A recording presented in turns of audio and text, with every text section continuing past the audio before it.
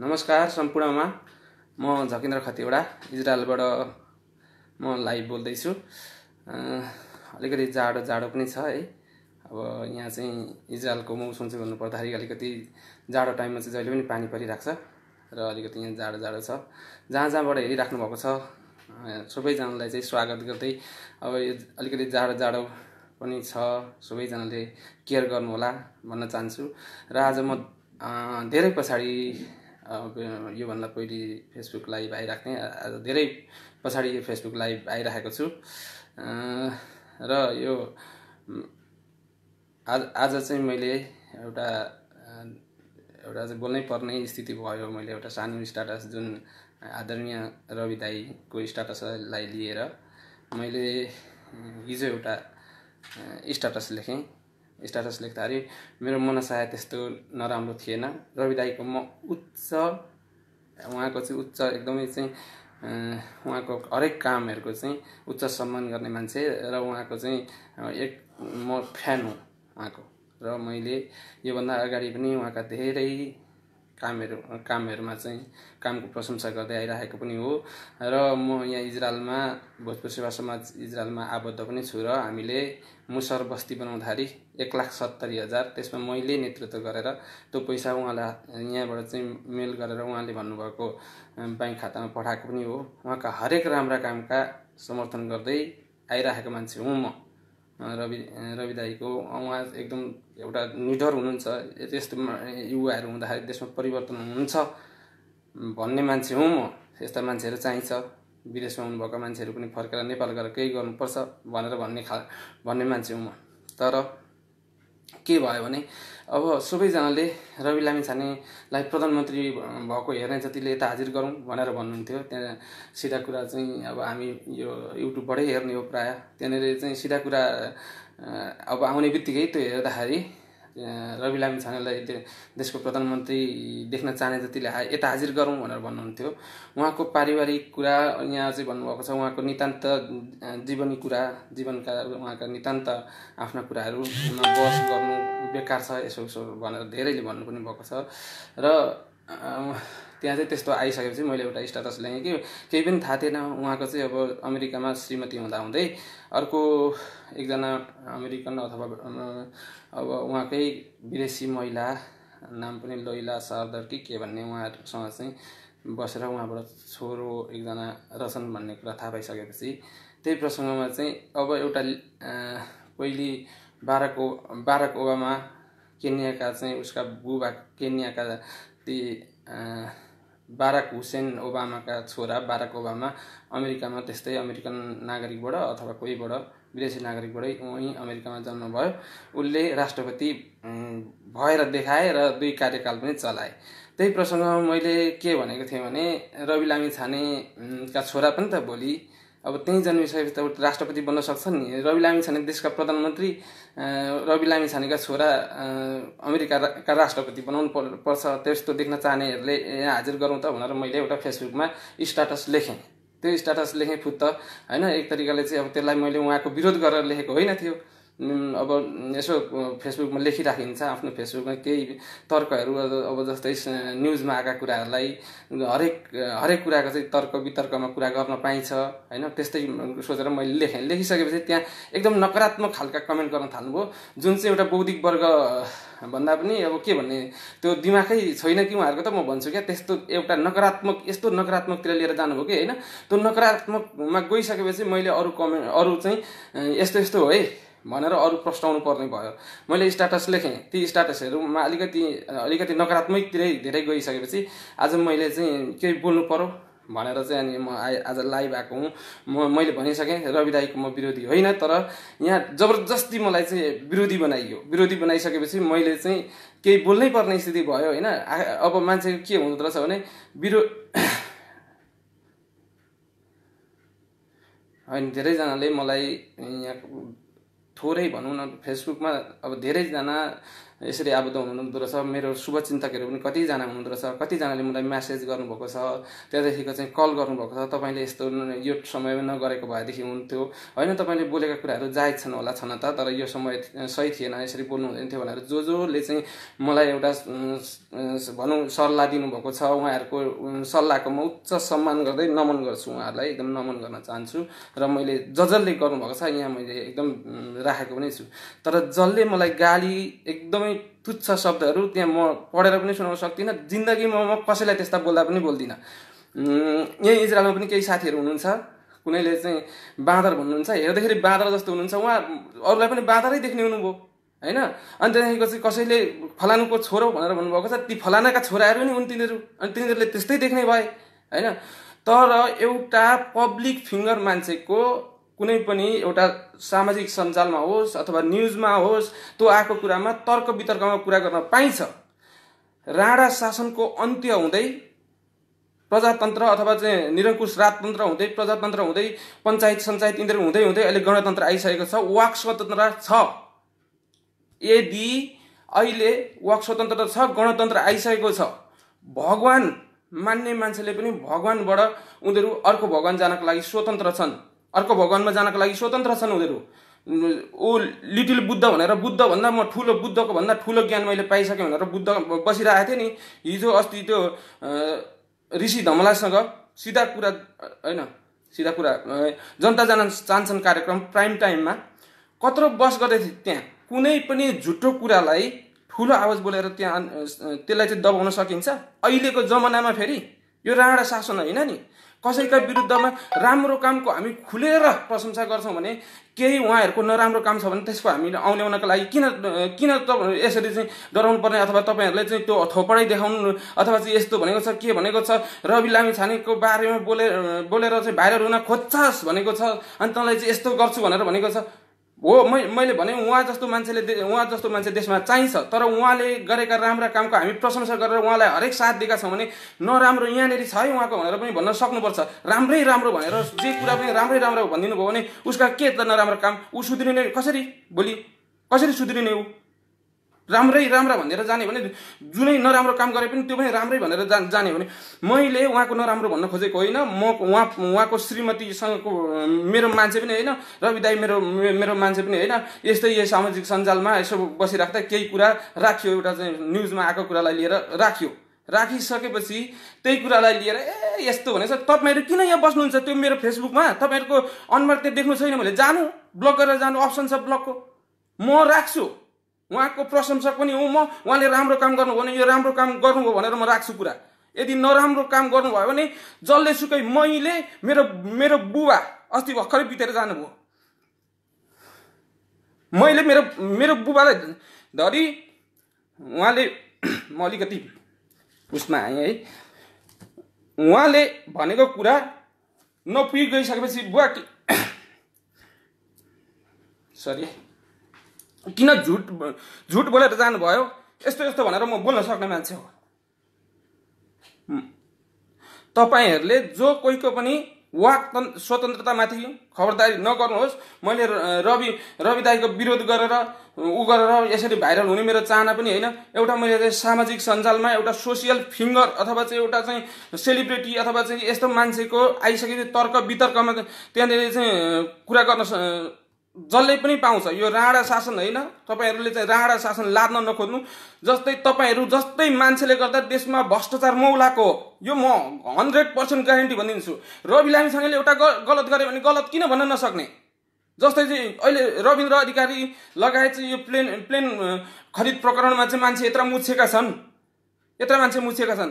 त्यहाँनिर अहिले रविन्द्र अधिकारीलाई बचाउनका लागि त्यो प्लेनमा चाहिँ घोटाला भएकै ढिनामिना बनाइने स्थिति छ। किन बचाइन खोज्दैछ त? त्यहाँ भन्दा उसले हिजो राजनीतिमा लागेर उसको ज्यानै सुम्पेर उसले धेरै राम्रो काम गरे। त्यही राम्रो कामले गर्दाखेरि उसलाई बचाउने हुँदाखेरि अहिले 4 खर्ब 4 कति करोड पैसाको हिनामिना हुँदाखेरि पनि एउटालाई बचाउनु पर्ने हुँदाखेरि हिनामिना गर्नुपर्ने स्थिति भएको छ। तर त्यसरी किन बोल्न नसक्ने? कुनै पनि एउटा रवि दाईको कुरा होइन, कुनै पनि एउटा मान्छेले धेरै राम्रो काम गर्दै गएको छ अरे, एकदमै राम्रो गर्दै गएको छ अरे। भोलि सुन्तली धुर्मुसैको कुरा गरौँ, उहाँहरूले धेरै राम्रो काम गर्नुभएको छ देशका लागि। तर उहाँहरूले चाहिँ एउटा बस्ती बनाउँछु भनेर चाहिँ पैसा उठाउनु भयो, कुनै कतैबाट फेरि अर्को बस्ती बनाउँछु भनेर उठाउनु भयो र गोजीमा हाल्नु भयो अरे। मानौँ एकछिनका लागि, के उहाँहरूलाई अब तपाईँहरू एउटा उम्ला ठड्याउनु नहुने कसैले? उहाँहरूको विरुद्धमा एउटा शब्द बोल्नु नहुने? वाक स्वतन्त्र छैन? के बोल्दै हुनुहुन्छ, के लेख्दै हुनुहुन्छ? अलिकति सोचेर लेख्नु पर्दैन कि? छैन दिमाग, सकिएको हो दिमाग। बस वाद विवाद जसले पनि गर्न पाउँछ, जहीँ पनि गर्न पाउँछ। उहाँले राम्रो काम गरेको ठाउँमा हरेक ठाउँमा राम्रो भनेर साथ दिएको छु भने नराम्रोमा तपाईँले यो नराम्रो गर्नुभयो भन्नको लागि पनि सकिन्छ। तर म जस्तोले भनेर उहाँलाई केही पनि हुनेवाला छैन। तिमीहरू जस्ता ती एउटा पत्करहरू नि, जता जता हावा उठ्छ त्यतै त्यो हावाको पछि कुद्ने पत्कर रुखबाट झरेर पत्कर हुन्छ नि, त्यो पत्करहरू उडेर जान्छौ तिमीहरू। गएर चाहिँ त्यो पत्कर जता हावा चल्छ त्यतै कुद्ने मात्रै हो तिमीहरूको दिमाग भनेपछि केही पनि छैन।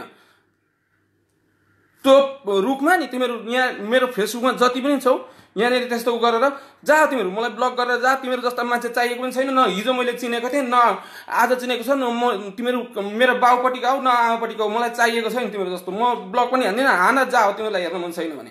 तर वाक स्वतन्त्र छ। यदि गल्ती कसैले गरेको छ भने त्यसमा गल्ती भनेर म बोल्छु, सही भनेको छ भने सही भनेर बोल्छु। तिमीहरू जस्तैले गर्दाखेरि देशमा भ्रष्टाचार उलाएको छ।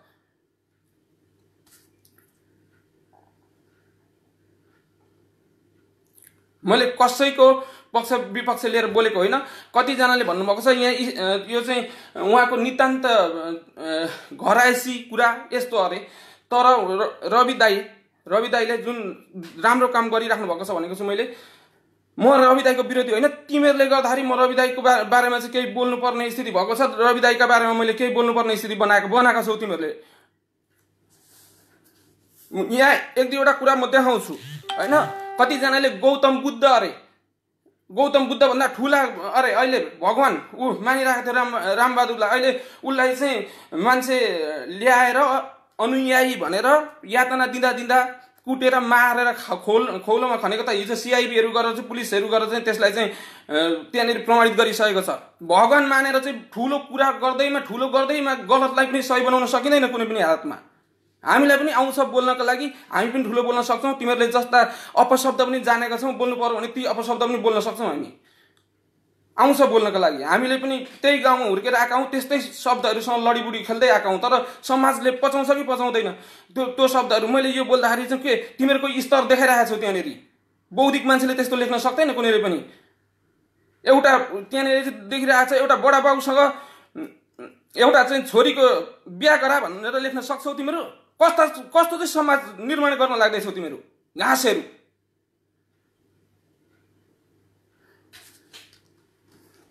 अनि व्यक्तिगत नितान्त कुरा हो भनेर रवि दाईको कुरामा मैले भने, अहिले पनि भनिरहेको छु कि रवि दाईको बारेमा मैले विरोध गर्ने थिइनँ। तर तिमीहरू घाँस जस्तोले गर्दाखेरि कसले यहाँनिर चाहिँ उहाँको ठिक छ एउटा चाहिँ उहाँसँग मेरो भन्नु केही पनि थिएन। त्यहाँनिर एउटा चाहिँ स्ट्याटस लेखिसकेपछि त्यसलाई विवादित बनाएपछि मैले स्ट्याटस थप्दै गएँ।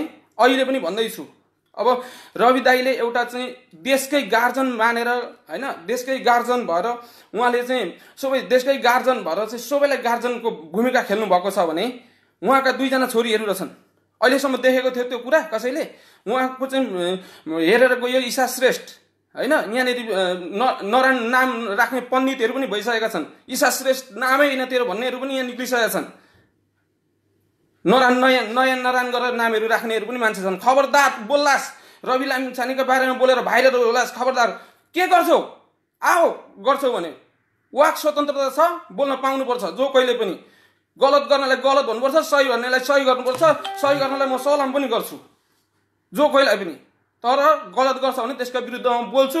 तिमीहरू घाँस सबै लाग, केही पनि छैन। सत्यको जित हुन्छ एक दिन। उहाँका मैले अहिले भन्दै थिएँ उहाँका दुईजना छोरीहरू रहेछन्। केही पनि थाहा थिएन। गएर ईशा श्रेष्ठको अथवा ईशा लामिछानेको अहिले अब डिभोर्स भइसकेको छ भन्ने कुरा आएको छ। श्रेष्ठ उहाँले चेन्ज गर्नुभएको रहेछ ईशा लामिछाने। गएर हेरियो उहाँले छोरीले चाहिँ ग्रेजुएट गरेकोले गर्दाखेरि प्राउड छोरी विथ तिमी प्रति चाहिँ म प्राउड छु भनेर चाहिँ लेखेर हाल्नुभएको छ। तर उसले एउटा छोरी एउटा देशको गार्जियन बनेर हिँड्ने मान्छेले एउटा आफ्नो बच्चाहरूको चाहिँ अभिभावक बिन बनाउनु भएको रहेछ। त्यो हेरियो। यी हेर्दै गर्दाखेरि मैले यी रवि लामिछाने दाईको विरुद्धमा मैले बोल्नुपर्ने स्थिति थिएन। तर तिमीहरू जस्तै दिमागमा घाँस र गोबर भरिएका मान्छेले गर्दा बोल्न लगाएको हो। व्यक्तिगत मामिलामा बोल्नु हुँदैन भनेर चाहिँ तिमीहरूले भनिरहेछौ। तर त्यही ठाउँमा तिमीहरू अथवा म पनि सबै ठाउँमा एकदम म सबै एकदम मेरा केही गल्ती छैनन् भन्न खोजेको छुइनँ। मेरा पनि गल्ती हुन सक्छन्, सबैका गल्ती हुन सक्छन्। तर एउटा सानो कुरा बोल्दाखेरि त्यसलाई कुदाउँछौ भने मैले बोल्न बाध्य भएर बोलेको। व्यक्तिगत घराइसी कुरा यसरी ल्याएर भने अब के रवि लामिछाने दाईले चाहिँ अथवा चाहिँ सिधा कुरा जनताबाट चाहिँ म यहाँ एक दुईवटा सो गर्न चाहन्छु। यो धेरै पनि बोल्न चाहन्न। तिमीहरूले यो मजाले मनन गर। जो तिमीहरूको गोबर भरिएको छ। यी इजरायलमा पनि एक दुईजना छन् जुनले मैले निहालिरहेको छु मजाले। कुनै बाँदर भन्दै लेखिरहेछन्, कुनै खै फलानु छोरो भनेर तै फलानुको छोरो होस् जो भन्दैछस् नि त्यस्तैबाट जन्मेको मान्छेले मात्रै त्यस्तो भन्न सक्छ। म भन्दिनँ त्यस्ता शब्दहरू, यहाँ बोल्न पनि सक्दिनँ। म यहाँ देखाउँछु हो। यहाँ कतिले गौतम बुद्ध मानिरहेछन् रवि लामिछाने दाईलाई। गौतम बुद्धले घरबार त्यागेका थिए अरे, अनि उहाँले पनि त्याग्नु भयो अरे। एउटा त्यागेर हुँदाहुँदै अर्कोसँग गएर बिहा गरेर बच्चा यहाँनिर छन्। अहिले आइरहेका न्युजहरू पनि छन्। अर्को एउटा डिभोर्स नै नगरिकन चाहिँ बच्चा जन्माउनु भएको थिएन होला। त्यहाँदेखि फेरि अर्को गर्लफ्रेन्ड बनाएर बस्नुभएको थिएन होला भगवान बुद्धले। त्यहाँदेखिको त्यति पनि नभइसकेपछि त्यहाँबाट फेरि घर फर्केर गएर चाहिँ फेरि अर्कोसँग बिहा गरेर त्यसरी पनि गर्नुभएको थिएन होला। यहाँ महान मान्छेहरूका पनि देख्दैछु। भगवान बुद्ध अरे ऊ अरे। ठिक छ, एउटा गल्तीलाई गलत कुनै पनि कुराको गलतलाई गलत भन्न सकुन् हौ। भ्रष्टाचार यसरी नै मौलाको। मैले भने नि अघि नै रविन्द्र अधिकारीको कुरा, प्रधानमन्त्रीले एक्सन लिनु भने एउटा नैतिकताको आधारमा यत्रो भ्रष्टाचारको मुद्दा लागिसकेपछि राजीनामा दिनु पर्दैन? राजीनामा दिएर चाहिँ छानबिन गर। यदि म सचेत छु भने भन्नु पर्दैन? एउटा चाहिँ सेलिब्रिटीको बारेमा चाहिँ सोसियल मिडियामा आएको उहाँको स्ट्याटस हेरेर हामीले त्यसमा बस गर्न पाइँदैन? एउटा बोल्न पाइँदैन? वाक स्वतन्त्र भनेको के? तिमीहरू राणा हौ। राणा सञ्चालन चाहन्छौ अझै? मैले यो जति पनि बोलिरहेको छु, मलाई जसले नेगेटिभ रूपमा चाहिँ कमेन्ट गरेको छ त्यसका विरुद्धमा बोलेको छु। जसले मलाई म्यासेजमा भयो र हरेक कुरामा चाहिँ मैले बोलेको कुरालाई सही पनि बोल्नुभएको छ भनेर धेरैजनाले भन्नुभएको छ। उहाँहरूप्रति मेरो उच्च सम्मान छ। मैले यिनीहरूको विरुद्धमा बोल्नै पर्ने भएको छ। अझै त्यस्तै गरेर तिमीहरूको मेरो फेसबुकमा मुखडा देखाउनु पनि छैन। जा हो तिमीहरू।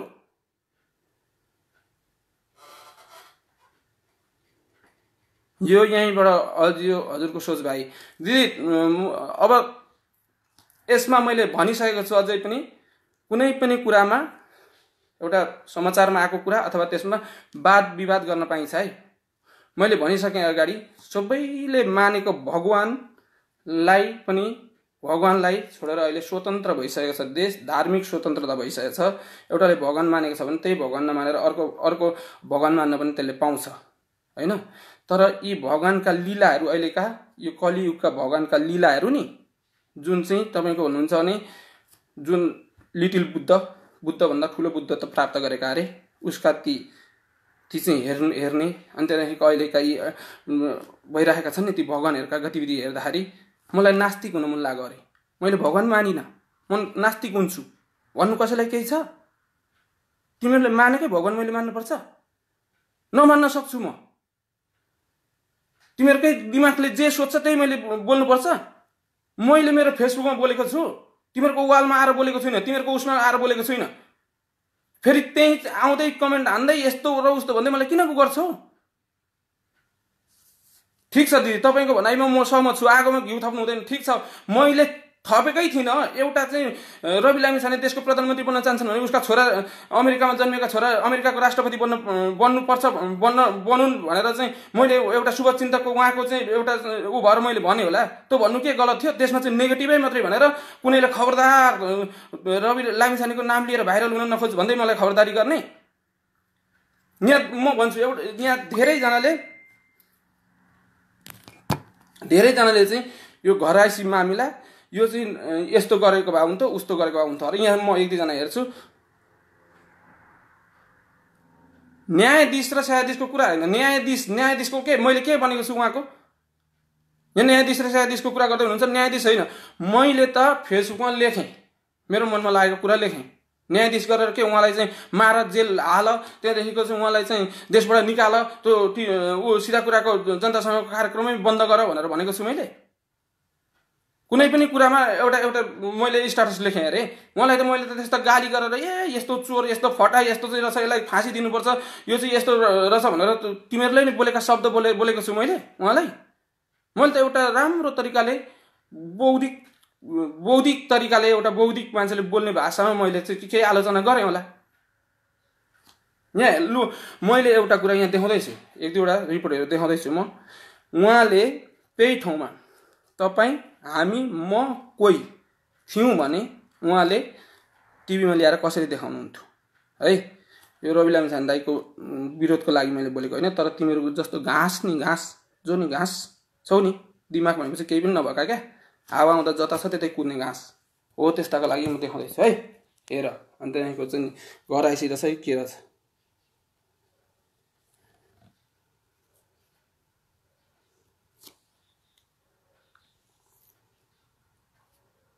एकैछिन है। लोक लाजले गर्दा श्रीमानको विरुद्ध बोल्न त के आँखा उठाउने साहस गर्न सकिनन्। परस्त्रीसँगको श्रीमानका सम्बन्धका श्रृङ्खलाहरू चुपचाप सहँदै पनि अत्याचारले यति हद नाग्यो कि कुनै दुखाइले शरीर दुख्न छाड्यो। हास्यास्पद कुरा त बाँकी नै छ। दिनरात श्रीमती पिट्ने, बहुविवाह गर्ने, पीडाको पराकाष्ठाले श्रीमतीलाई प्रताडित गर्ने, तर उल्टै श्रीमतीले पिट्छिन् र श्रीमतीले पीडा दिन्छन् भन्दै पत्नी पीडित सङ्घ नै खोल्ने, अनि श्रीमतीबाट पीडित भएको झुट। अब यहाँनिर मैले भने यो एउटा यहाँ हेर्नु है, यो पुरा मैले अहिले भिडियो देखाइन, लामो पनि छ, त्यो देखाउन चाहिन। अब पत्नी पीडित सङ्घ नै खोल्ने भन्दै त्यो घराइसी मामिला हो कि होइन? छ दिमाग थोरै? अर्को पनि देखाउँछु अहिले म, अर्को पनि छ। घराइसी मामिला हो कि होइन? त्यो घराइसी मामिलामा टेलिभिजनबाट किन देखाएको? त्यसो भने तिमीहरूको दिमाग अनुसारै भन्ने हो भने।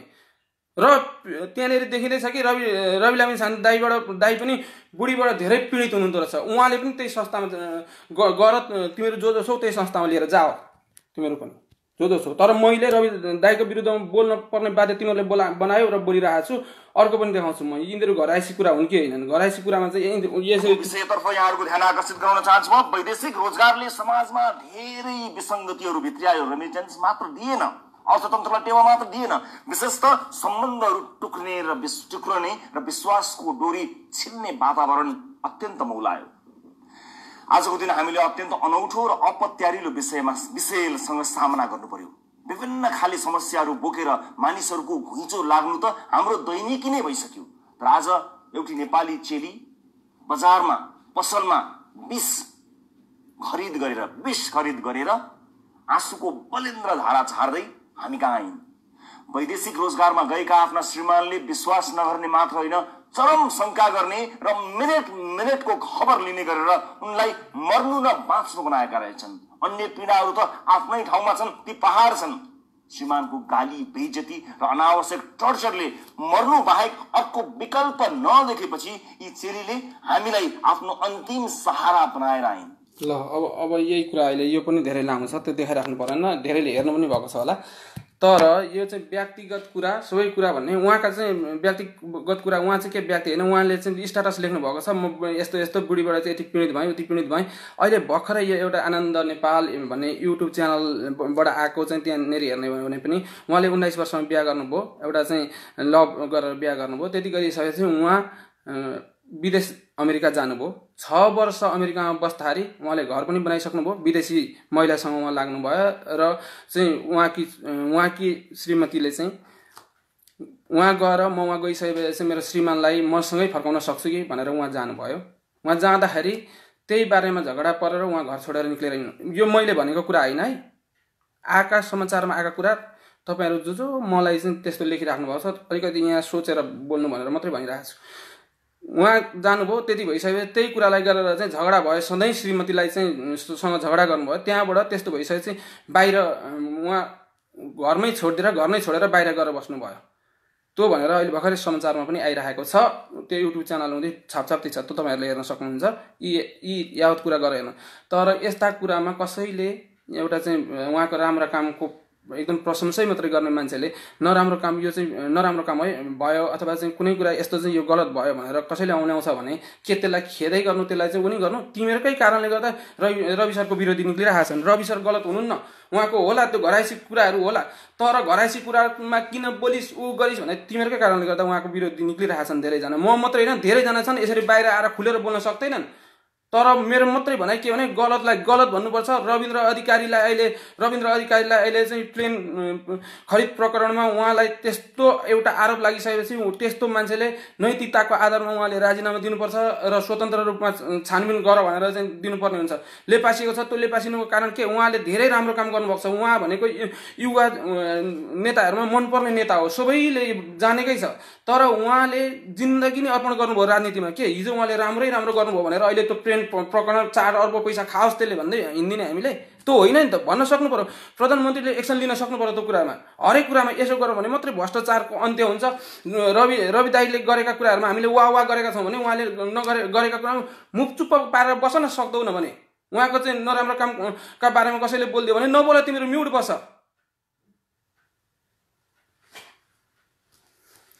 यो कुरामा होइन अझै लेख्छौ भने लेख, तिमीहरू घाँसहरूले मलाई लेखेर केही पनि छैन। अलिकति दिमाग छ र सोध्छौ भने मैले मेरो प्रष्ट कुरा राखि पनि सकेँ। मैले रवि दाइको विरोध गर्नु पनि पर्ने थिएन, तर तिमीहरूका कारणले गर्दा बोल्नु पनि पर्ने भयो भन्दै म चाहिँ जोले मलाई यहाँ पनि हेरिरहेको छु, मैले कतिजना मान्छेहरूको चाहिँ कुरा मैले हेरिरहेको छु होइन। पीडित यहाँ एउटा घाँसले मलाई के भन्दै थियो भने पीडित बोलेको रिपोर्ट नगर्नु भनेर। त्यसले मलाई चाहिँ यहाँनिर त्यो मुकुन्द दाई मेरो दाई हो, के गर्छौ तिमीहरूले। एउटा कोही पनि उसलाई मैले भनिसकेको छु कि उसको मानसिक रूपमा केही मानसिक सन्तुलन गुमाइएको हो, राज्यबाट माओवादीबाट चाहिँ हरेकतिरबाट चाहिँ उसलाई गुमाइएको हो। उसले हरेक कुरामा चाहिँ त्यस्तै खालको नराम्रो गरेर फेरि त्यसैको पछाडि अहिले मलाई त्यो एउटा फोटो खिचेर मैले एउटा परिवारको नाताले गर्दा उहाँसँग फोटो खिचिहालेँ मैले। तिमीहरूले भाइरल बनाएर मलाई केही पनि हुँदैन। र एउटा यहाँ घाँसले चाहिँ लेख्दैछ किन रिपोर्ट यहाँनिर सोच अलिकति त एउटा घाँसले त्यहाँनिर मैले धेरै थोक लेखेको देखिरहेको छु, हेर्छु। दिमाग छैन तेरो, अहिले यत्रो बोलिसक्दा पनि थोरै अलिकति दिमागमा पस्दैन। तिमीहरू जोसुकै केही भुत्लो भाङ हलाउनेवाला छैनौ मलाई उ गरेर। मैले मेरो मनमा लागेको कुरा म बोल्न पाउनुपर्छ। कुनै एउटा राणा शासन होइन, कसैलाई काटेर मारेर यसलाई चाहिँ यसलाई चाहिँ फाँसी दे, यसलाई चाहिँ झुन्या भनेको छुइनँ मैले। तर कुनै पनि कुरामा खबरदारी अथवा चाहिँ गलत गरेको छ भने गलत र सहीलाई सही भन्न पाउनुपर्छ। मेरो मनमा लागेको कुरा तिमीहरूको मनमा जे लाग्यो त्यही बोल्नुपर्छ भन्ने छैन भन्दै जोले मलाई चाहिँ अहिलेसम्म जसले चाहिँ एउटा म्यासेजमा आएर अथवा चाहिँ मलाई एउटा यस्तो टाइममा यसरी यो कुरामा विवाद नपर्नु भएको हुन्थ्यो।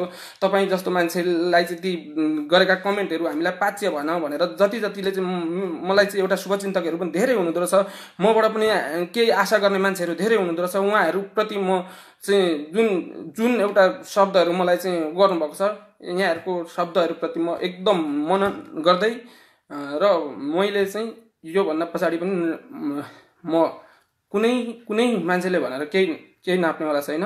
कुनै कुरा मैले बोलेँ भने मेरो फेसबुक वालमा बोल्ने हो। मेरो यो बोलेको कुराले मलाई केही हुने पनि छैन। तिमीहरू जो छौ देख्न मन लाग्दैन भने जा, ब्लकको अप्सन पनि छ, जा जो छौ।